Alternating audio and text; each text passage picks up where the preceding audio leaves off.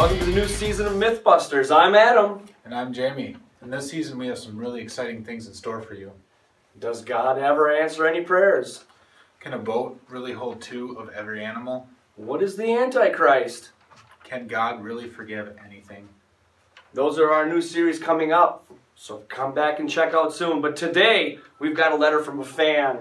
They think, and they want to know, if the Walmart drone and the military drones are the same thing.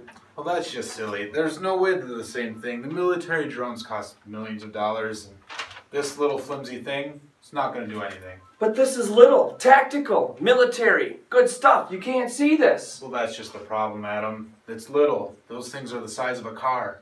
But they pay for themselves. They fly everywhere. They can do what they want to do.